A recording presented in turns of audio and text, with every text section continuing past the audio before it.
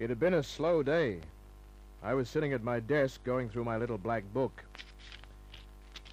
Edna Carlisle, Warden Road, Bellevue Hill.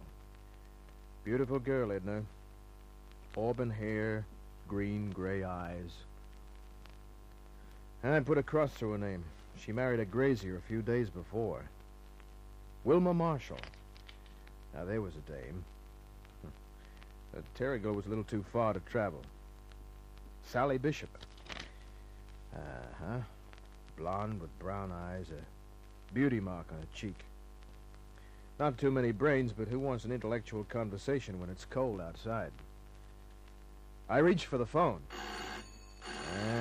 It happens every time. It's like lighting a cigarette when you're fishing.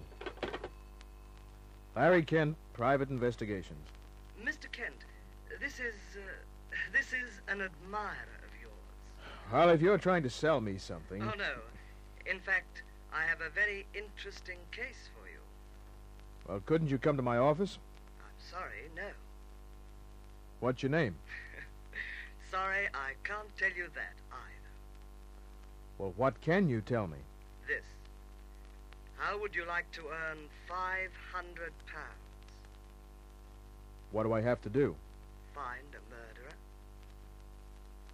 Who's he killed? Well, the murder hasn't taken place yet. Look, Buster, I've had 8 hilarious gags pulled on me during the past week. I'm getting a little tired of it. So go and tell the character who put you onto this that he can... Oh, hold on, please, Mr. Kent. I don't blame you for being dubious, but you'll see very soon that I'm serious. If you'll just hear me out. Well, make it fast. A person will be murdered soon with a .28 caliber bullet. 28 caliber? Yes. There is only one gun made for that size bullet. It's an Italian pistol, the Marcinetti. So, when you discover that a murder has been committed with a .28 caliber bullet, you'll know I'm not joking. You're a real card. Please go on. The £500 will be yours when and if you solve the murder. Here are some clues. Even if you knew my name, you would not find it in the telephone directory, though I'm using my own phone. Second clue, I'm not as I sound. Good day, Mr. Kent. Character. I figured it was a drunk with a queer sense of humor or a gag pulled by my actor or newspaper friends. I forgot about it. But next morning, I saw that 2 articles had been pushed beneath my apartment door. One was an envelope. A stack of 10-pound notes and a typewritten message that went, "This is to show I am not joking. 100 pounds to cover expenses. 500 more when and if you name the murderer. Your admirer." I had a good look at the tenors. They were real. Then I unfolded the newspaper. The headline had been circled with a heavy black pencil. It went, "SP bookmaker murdered." There wasn't much to the story. The SP man was George Dunn. He'd been shot during the night. There was no mention of the caliber bullet. Inspector Walter Dermott was in charge of inquiries, so a trip to headquarters. Larry Kent. Oh, no. What do you want? Dermott was his usual sweet self. I said, what do you want? Just a little courtesy. Oh. Would you recognize it if you got it? From a cop? I don't know. Oh, smart. Look, Inspector, why don't we get along, huh? Well, we could, Kent. You know, if you got yourself a plane ticket to the States, I'd be right there at Mascot. Yeah, to make sure that I went. Yeah. Now, what do you want? Make it quick. What's going on this bookmaker case? I am now giving an imitation of the Sphinx. Why do you want to know, Kent? Murders always interest me. I know one that would delight me. You think you'll get the killer? We usually do. Well, you shouldn't have much trouble finding this one. What makes you say that? Well, it's not everybody who owns a .28 caliber pistol. Who told you it was a 28, Kent? I'll have him directing traffic on Market Street. I'll break... Thanks, Inspector.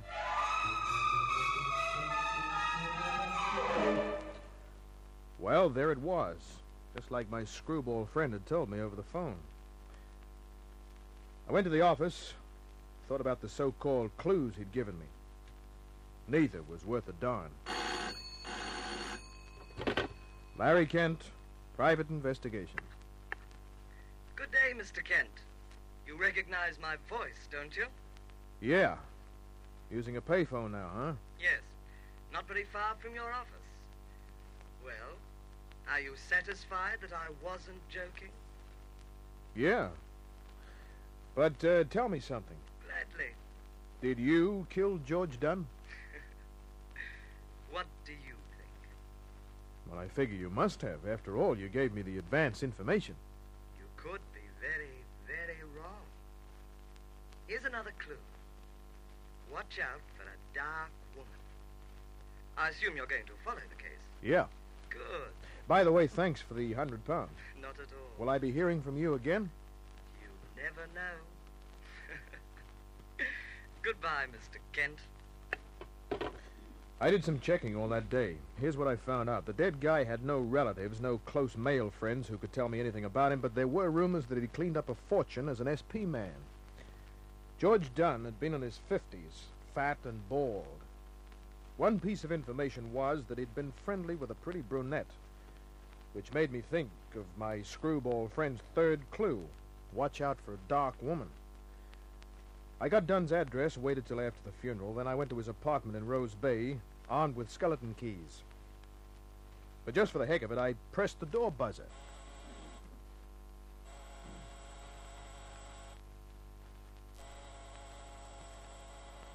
I heard soft steps inside the apartment, and then... Yes? The dame in the doorway was curvaceous, pretty, and a very dark brunette. What is it? I didn't expect to find anybody here. This apartment was George Dunn's, wasn't it? I'm Carla Dunn, his cousin. Oh. Can I have a talk with you? Who are you and what do you want? My name's Larry Kent. I'm a private investigator. I've been hired to look into your cousin's murder. Who hired you? Well, I'm not supposed to give away information like that. You see, I'm a very private investigator. You going to let me come in? Why not? I have nothing to hide. Thanks. I'm afraid there's not much I can tell you that'll help, Mr. Kent. Well, I think there is. First off, you can tell me why you call yourself his cousin. Because I thought it would save a lot of unnecessary explaining. You surprised me. That was a nice, quick answer. What are you doing here in the apartment? If you'll come into the living room, I'll tell you. Okay. You see, I was in Melbourne when I heard Don't try that... anything. Keep him covered, Roger. Well. Walked right into him. My, what a mess you've made of the living room. Looking for something? Roger, this is Larry Kent, a private detective. Charmed. Just don't make any kind of move, that's all. Roger was tall and slim. He had a good tailor. His hair was black and wavy. His face was narrow. The skin as smooth and hairless as a baby's. His eyes were big and clear. He was, all in all, a very cute boy. But he was shaking a little, and he didn't seem at home with a gun in his hand. You'll now tell us why you've come here, Mr. Kent. Well, I figured I might find something that would help me with my investigation. And how did you expect to get in? Skeleton keys. So you were George Dunn's girlfriend, huh? And now you and Pretty Boy here are looking for George's dough. He knows too much, Carla. He was just guessing. I see it was a pretty good guess. What are we going to do with him? You could use that gun, Roger. And why don't you, Pretty Boy? Maybe I will. I don't think so. You know what I really think? I figure that if I turn my back and walk out of here, you two will let me go. Don't be too sure of that. You wouldn't kill me. The shot would be heard. Murder's a tough rap. Stay right there. So long. All right. Roger, don't. I walked out of there. On the sidewalk, I wiped my forehead. Roger had been holding a .32. George Dunn had been killed with a .28 from a Mansonetti pistol. I had a pretty clear picture with some pieces left out of what was going on. Carla had been playing games with George Dunn, but had been holding on to Roger on the side. Carla had told Roger not to shoot. Why? Well, there were two answers. One, she didn't want murder, which suggested that she hadn't knocked off Dunn. Two, she wanted to learn more about me. So I was expecting a visit. And I was right. It was 10:15 p.m. in my apartment. Hello. Hi. Alone? Mm-hmm. Come in. Thank you. Want me to take your coat? Please. When I'd met Carla at Dunn's apartment, she had said she had nothing to hide. How wrong she was. Her skin was tan. Her dress was white. Slim waist, long legs, curves and slopes. A lovely package of tan and white, with tan predominating. Wondering why I'm here? Well, maybe I'll start wondering in a minute, but right now the view has my attention. I was hoping you'd approve of me. Why? It makes it so much easier for us to do business. Business? Yes. I'm listening. Who hired you to investigate George's murder? Why? Well, it's important that I know. Is it going to do me any good if I tell you? It's going to do you a lot of harm if you don't. She moved fast. Her purse opened. Her right hand pulled a gun out. There was a silencer at the end of it. This time, Mr. Kent, I won't be afraid of attracting attention.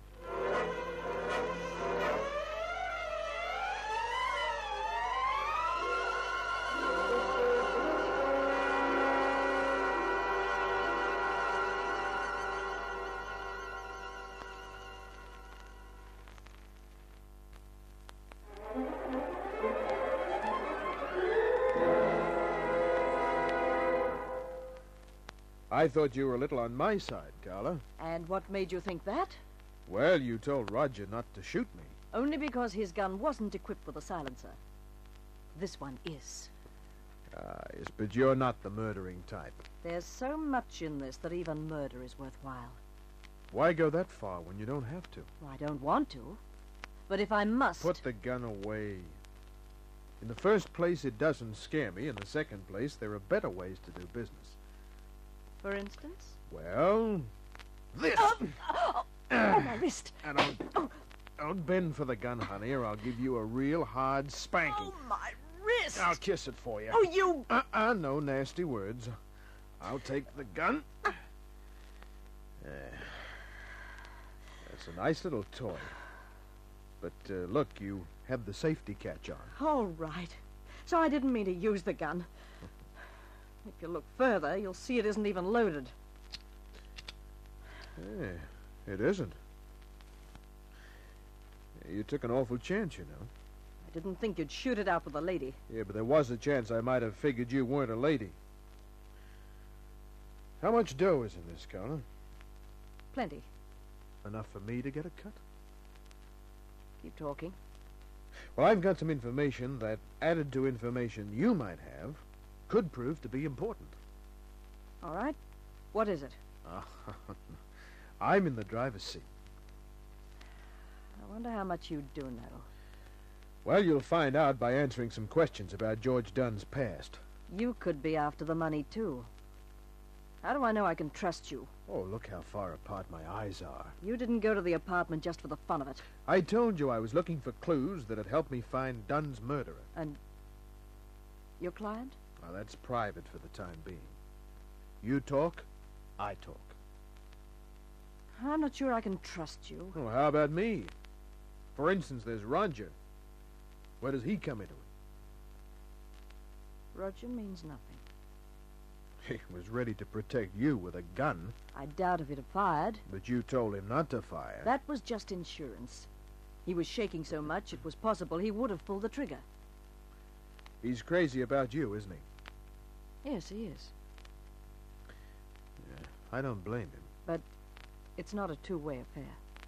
Oh. Yeah, he was just a change from George Dunn, is that it? It's a crude way of putting it, but yes. You're a very naughty girl, Carla. Well, a girl has to look after herself. Roger's a handsome man, dances well, and in some ways he's fun. George was fat and ugly. But he had dough. As I said, a girl has to look after herself.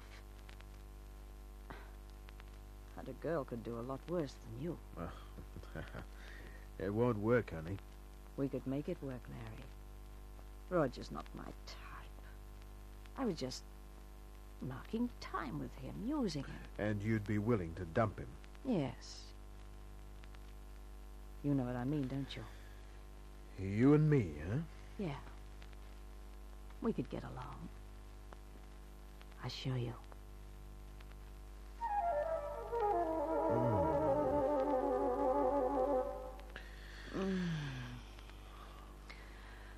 I'd say that was a very satisfactory sample, wouldn't you? Yeah. Then let's go into it together.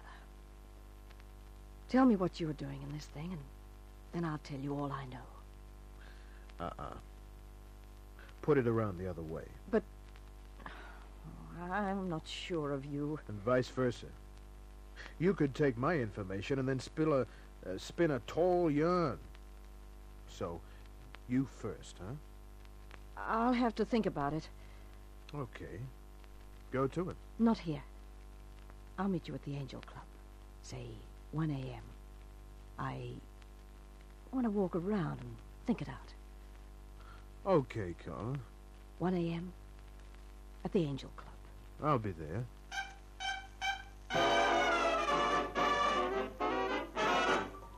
I was there at 10 minutes to 1. The Angel Club is small and pricey. The clientele a mixed lot, but the guys who go there have one thing in common. They've got dough. The dames have one thing in common, too. Each has a lot of curves and an angle. The head waiter took my 2 notes, led me to a table just big enough for a lamp, a bottle of scotch, and a glass. I sat there for quite a while.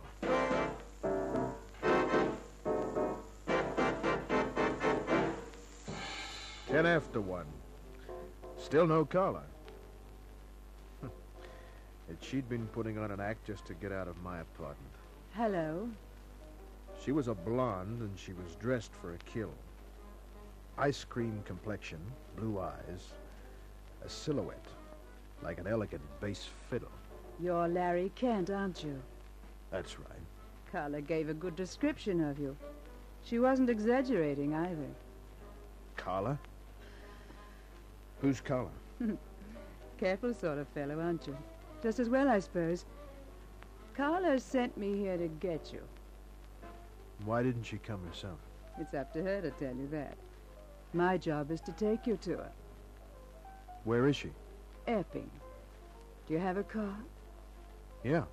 Then let's go, shall we? We went. The blonde's name was Sylvia. She sat very close all the way to Epping. It's the house on the corner. Right. You know, I'm sorry we're here. You should have driven slower.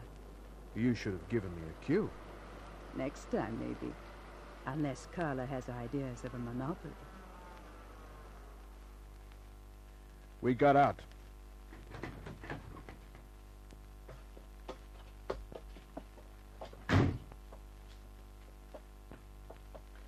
Walked across the street. There's a big house, 2-storied. A few lights were burning on the ground floor. Carla's not here yet. Her car isn't on the driveway, which means we can have a drink together. That'll be cozy. I've got the key in my purse. Here it is. I'll take it. On top of everything else, you're a gentleman. After you. Thank you. She brushed past me. I followed her in. Scotch? Yeah. Twice in the same glass. Coming up. I lit a cigarette. It It was a big, expensively furnished room with 5 doors leading off. I sat on the arm of a chair and looked at Sylvia as she finished making the drinks. She came back, negotiating the distance with a sort of slow samba. Here we are. Here's to... You make the toast, honey. Okay. Here's to, the knockout drops you slipped into this scotch. You can have it, sweetheart. And I'll have you. Let me go! As the door in front of us opened, I pulled Sylvia to me with my left hand and held onto it tight. In my other hand was my .38. The guy in the doorway held a thin-barrel gun, a .28 caliber Mansonetti. It appears I'm late. Yeah. You shoot, and you hit her. Let me... Oh! And the harder you kick, honey, the tighter I squeeze. Louis, don't shoot! Please, Louis! You needn't worry, my dear. I won't. Well, Mr. Kent, I underestimated you. You mean you overestimated yourself? Drop the gun. I think not. If you don't, I'll let you have it. You wouldn't want to have to shoot Sylvia, would you? You've appealed to my better nature. Okay, sweetheart. Sit down and keep your mouth shut. Why, you dirty... Do as he says, Sylvia. Mr. Kent and I wish to talk. I'll say we do. You're the guy who sent me the £100, aren't you? But I don't sound like him, do I? Really, how stupid of me. Yes, I hired your services, Mr. Kent, and listen as my voice changes. I hired your services in the most unorthodox manner, Mr. Kent. Rather a good trick, isn't it? You see, I was once an actor. Louis Lang is my name. Where's Carla? Ah, a most interesting story, that. You see, I encountered Carla as she left your flat earlier this evening. I rented a furnished flat directly across from you, by the way, so that I could watch you. I took Carla into my flat, at gunpoint, I must add. You would never guess who was also in my flat. I'll bite. The very handsome boy, Roger. You never know, do you? How come he was there? It's very simple. He followed Carla to your place. He then stood near your door and heard enough to make him very, very angry. I stopped him outside, at gunpoint, but after a talk I put the gun away. You see, Roger and I decided to do business together. Very quickly we learned from Carla that you were to meet her at the Angel Club. I sent Sylvia in her place. Roger was so angry. It's strange what thwarted love will do to a man. Poor Carla. He killed her? Yes. Well, can you guess the rest, Mr. Kent? I can guess this much. You've got George Dunn's dough. You killed him. Yes. But you don't know anything else, do you? Very well, I'll clear it up for you.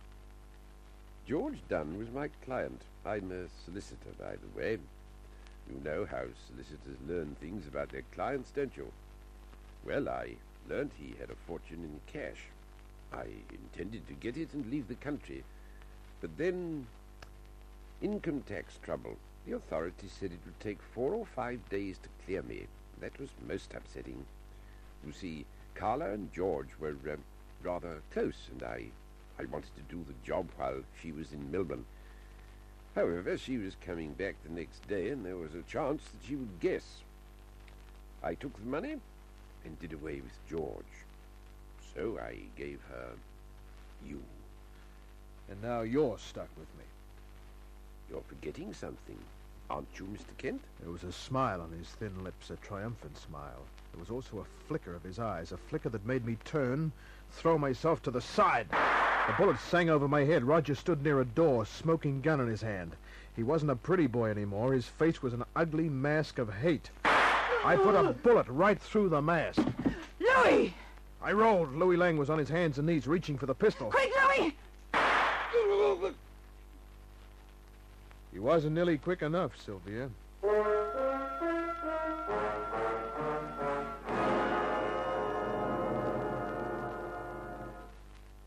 The The next day, Sylvia was behind bars, Carla, Roger, and Lang were in the morgue, and I was in my office, looking through my little black book. A tough case always makes me think of a warm, cuddly, good-natured dame. Come to think of it, so does everything else. Good night.